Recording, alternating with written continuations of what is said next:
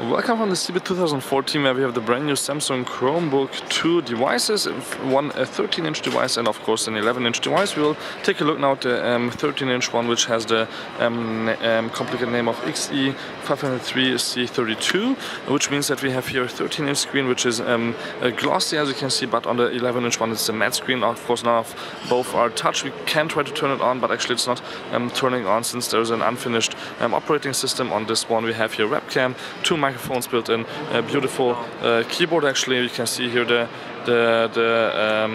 trackpad is really quite huge, so it has multi-touch. You can tilt the screen back quite nicely actually, and let's take a look at the outside, which is also leather optic, as we know from the Samsung Galaxy Note 3. Here you can see this is a silver leather optic, and this has the black leather optic, looking here quite good with the Chrome logo here on the top, which is not standing out, and of course the Samsung logo.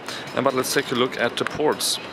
So if you just look at the ports, we have here USB 2.0, Kensington 3.5mm headphone jack, slim and light design, 1.4 kilograms is the device in weight, and on the other side we have the power USB 3.0 HDMI and microSD card slot for data expansion, since we only have 16 gig of internal memory, and this also doesn't have 3G.